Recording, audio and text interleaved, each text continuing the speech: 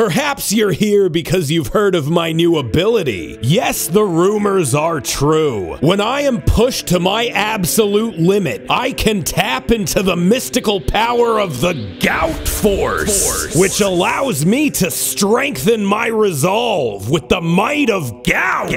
It's honestly worse than losing, so I won't be doing it. If you came to see a display of yummy gout, you will be sorely disappointed. But if you came to see Pregame Discharge, a video game news show completely unrelated to gout, then you're in luck, because that is this, and I'm Lyle Rath. Let's get into it. PlayStation did a State of the PlayStation presentation. I'm looking right at you. I'll get you. I'll get you, I will. That I think is the kickoff to this year's E3, but not E3. Now, because I like to let you eat dessert first, there was a big lumpy chunk of Spiderman 2 at the end. The immediate twist reveal is that Peter Parker is wearing the suit now, and is being really evil with it. He's mine. You sure? He's got big teeth. So do I. Both Peter and Miles are playable this time around. You have a wingsuit type deal that lets you glide. They showed a big action set piece, and sadly it has been confirmed by Insomniac that it will not have multiplayer. Even though the game's tagline is, "This game has multiplayer, there are 2 players playing together in this game simultaneously," or something like that. Konami is remaking Metal Gear Solid Snake Eater, which is great on paper, but while you Delta males are whooping and hollering and pissing out cum, I, an Omega male, remain skeptical. I mean, half the appeal of Metal Gear Solid is that it's directed by an absolute lunatic, and said lunatic has left the building. Can the creative weirdness and meticulous attention to borderline pointless detail that frequently leads to games that run over budget and over deadlines be emulated? I guess it's not impossible, but just like this guy, I'm not solid yet. I am naked though, cause I'm cooking. This episode is sponsored by HelloFresh. HelloFresh takes the hassle out of cooking meals by delivering pre-portioned ingredients and easy-to-prepare recipes right to your door. There's 40 recipes and over 100 seasonal and convenience items to choose from each week, so you're sure to find something that fits whatever eccentric gamer lifestyle you live. And if you're not a pro in the kitchen, don't worry. HelloFresh's foolproof recipes arrive pre-portioned and easy to prepare in just a few steps. Seriously, the last time they sponsored us on the channel, I knew nothing about cooking, and it actually taught me like a good amount. For example, I learned that it's really friggin' easy to make spaghetti sauce from scratch, and that was a whole phase I went through. So if you want to give it a try for yourself, use my link or go to HelloFresh.com and use code POGRATHMAY16 to get 16 free meals plus free shipping. Once you click, my description will live update to count up the purchases, and then a box of food will arrive like magic. One of the biggest new standout games of the presentation was Phantom Blade Zero. That said, I have no idea how it's supposed to work. Is this gameplay fake? Does it just have really good context animations, like a Batman Arkham kind of deal, and this two-way kick thing just kind of does itself? Even if a lot of this is scripted, and it probably is, it still does look neat. Immortals of Avium is a fast-paced Doom-type shooter, but you're not in a literal hell, you're in a more figurative hell of this new saying fuck it dragons genre. Is that a motherfucking dragon?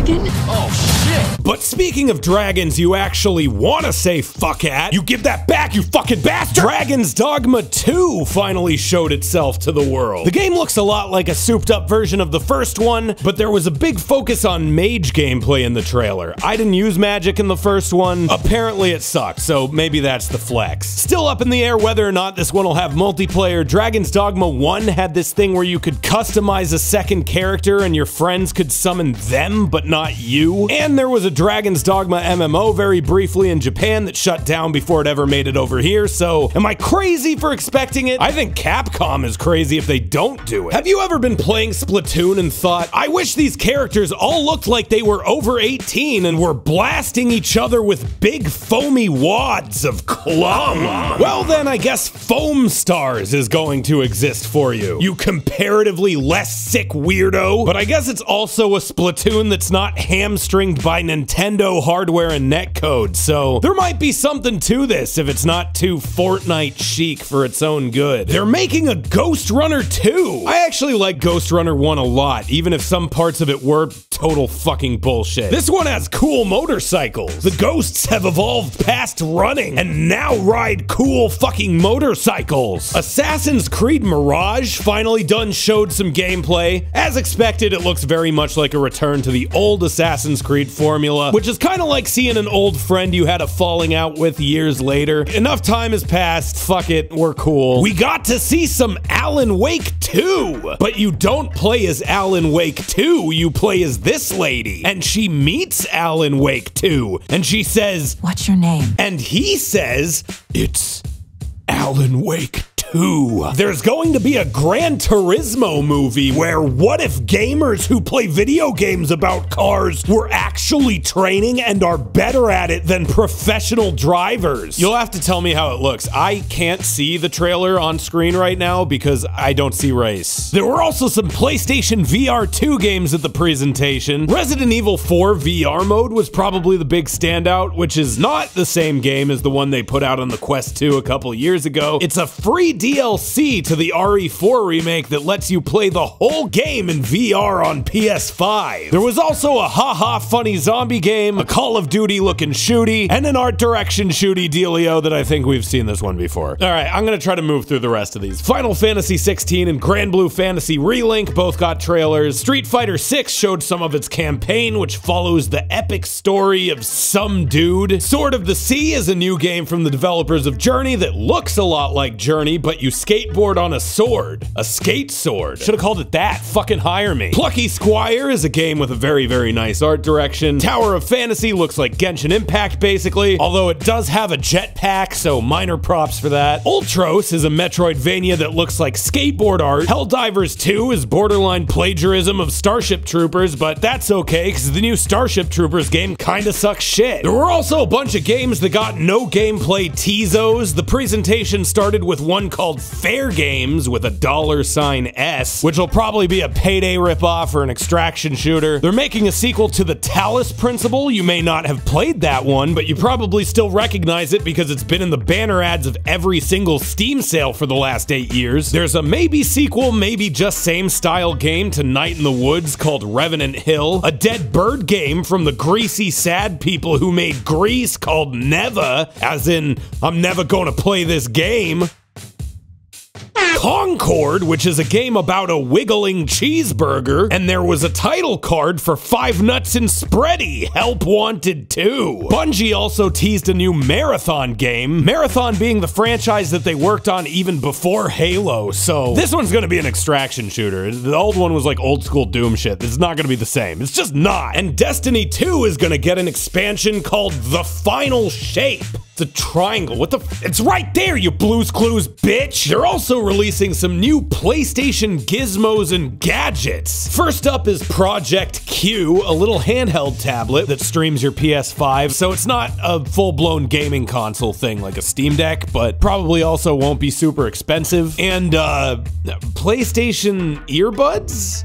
I guess? I assumed Bluetooth headsets and earphones would work on the PS5. Do they not? Is this how I find out they don't? Hollow Knight Silksong has been delayed. How can you delay a game that has no release date? Well, the team behind Hollow Knight is just that good. Apparently the game was planned to release in the first half of this year, but it's not quite gonna make it. I'd say that means it's close, but you know, as much as I joke around about this game never coming out and its lack of communication, I will say it's done a great job of turning excitement into, I don't know the word, patience. Like, my brain has just filed it away as a thing that doesn't exist until it does. And when it does, it better be good. Like, it better do that thing to me like Avatar did to those people. I want to be severely depressed that bugs aren't real. There's a new Mortal Kombat coming out, and it's called Mortal Kombat 1. Going with the Xbox naming scheme here, are we? Mortal Kombat 1 is a soft reboot of the Mortal Kombat series. I didn't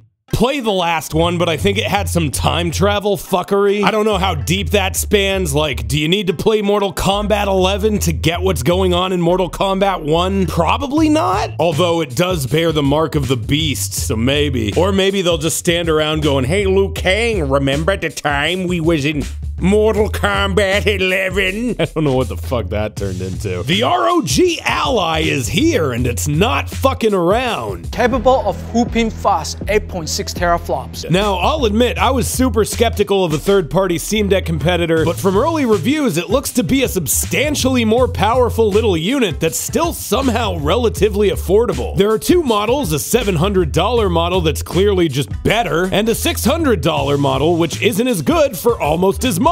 That's still a little more expensive than a PlayStation or Xbox, but keep in mind Sony and Microsoft can lose money on those because they get a cut every time you buy a game on their console. The fact that they're this cheap means either A, Asus is expecting to sell a lot of these and the margin is tiny, or B, inflation really hasn't hit the electronics market as hard as they've been telling you, and AMD and Nvidia have just been using it as an excuse to gouge you on GPUs. In either case, it's cool to see some competition enter the market, especially one that keeps the price low-ish. Like 5 or 6 years ago, you could build a whole high-end PC for less than what a fucking graphics card costs now. Armored Core 6 got a good and proper trailer showing a bit of big crunchy robot combat. How much menu finicking it takes to get you there, or if you have to hold your controller backwards to do it, at this point is yet to be seen. But what we have seen looks fucking badass. See? I can get through one of these without calling Robot Dark Souls basically Sekiro with guns. Speaking of Bloodborne likes, do you remember Hawken? I remember Hawken. I played Hawken like once and I was like, hey, Hawken's actually really fun. I'm gonna get into Hawken. And then I never got into Hawken. And then Hawken was gone. But now Hawken is back as a free-to-play PvE game with mostly negative reviews on Steam. So it looks like I'm still not getting into Hawken. Oh well. If you haven't heard of Class of 09 The Re-Up, I'm in it. I've also been helping with production on it, and you're probably looking at these visuals and asking yourself, what the fuck, you're publishing an anime visual novel? And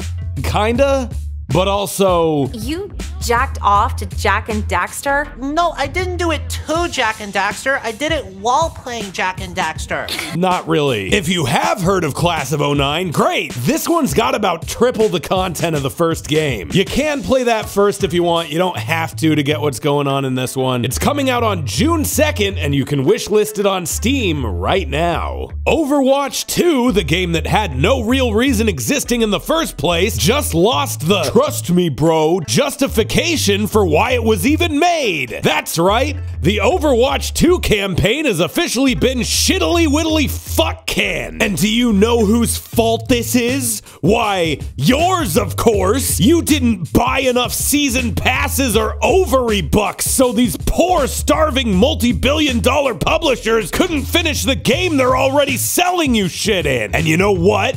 I'm fucking proud of you. If you haven't learned this lesson yet, we'll finish it later can just as easily be maybe we'll finish it if you're all good little purchasers. You shouldn't trust any of these live service games, especially when it comes to spending money, until the game is actually, you know, there. As for Overwatch, I'm sure everyone's favorite casual game from 2016 will continue flailing around chasing the esports dragon and missing the point of why anyone gave a fuck about it in the first place. But some of the planned campaign content they've already made will be milled by the live service shit wheel, probably into some kind of seasonal event or something. Final Fantasy 16 has been banned in Saudi Arabia, apparently because it features a quote-unquote explicit gay sex scene. Now, no spoilers, but if you wanted to be told that the Final Fantasy was to explode a ropey load down another dude's throat, you should have just asked 14-year-old me what the series was about. To Square's credit though, they're sticking to their vision and they're not backing down, so